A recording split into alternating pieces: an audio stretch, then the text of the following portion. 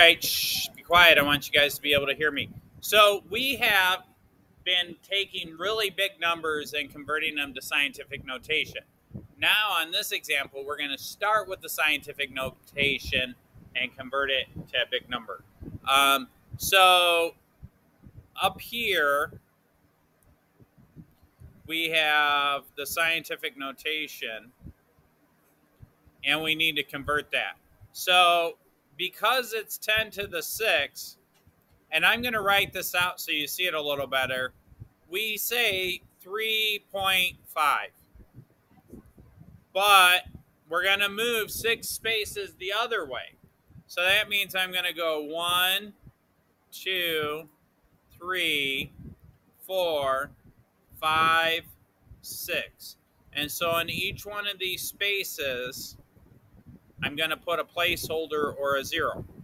Then you can go back and say, this is 3,500,000, like that, right? Okay. Now, let's double check that on our calculators. Turn your calculators on. If you're not in the home screen, remember you can hit second mode, which quits. If you have a bunch of garbly goop there, hit clear and then hit enter. Well, you got to hit clear. Okay. And I'm going to put in 3.5 times 10 to the, what power was that? I forgot. 6. All right, let's see. Well, bam, with the bacon sizzle, it's 3,500,000. So did we do it correctly? Yes. All right, so it says, explain why the exponent 3.5 times 10 to the 6 is 6, and there are only 5 zeros. So how do I put that in words? In other words, what they're saying is, I have a 6 here, but when I look at this, I only have 1, 2, 3, 4, 5 zeros. Your textbook has a really fancy answer, but I'm curious to how you would say it. I would say that you move, well, I'll write it this way. You move 6 spaces for sure,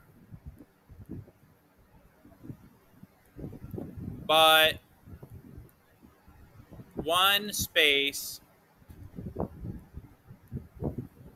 has 5.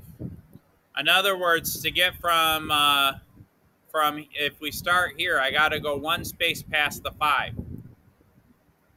And then I would say the zeros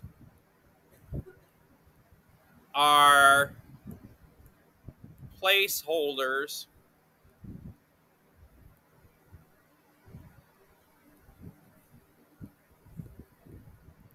for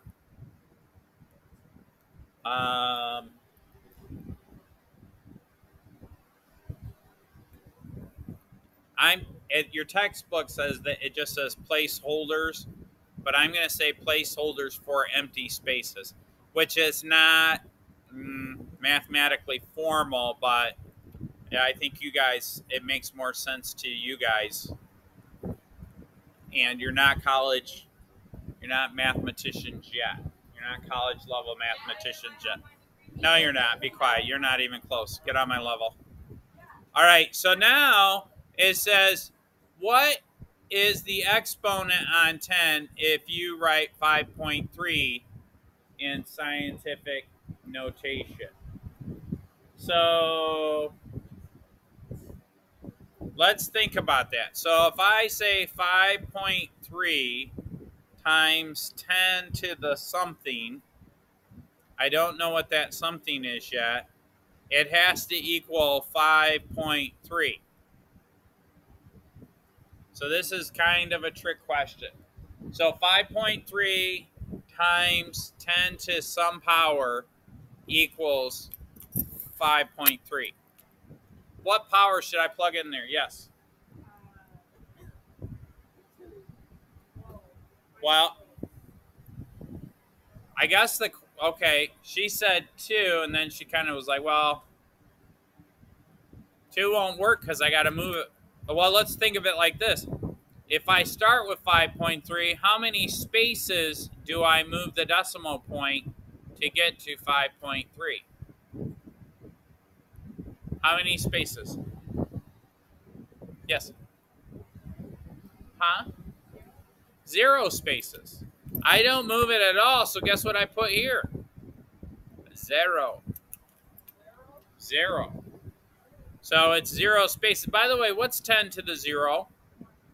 1. What's 1 times 5.3? 5.3, so that works, right? Brilliant. Does that make sense?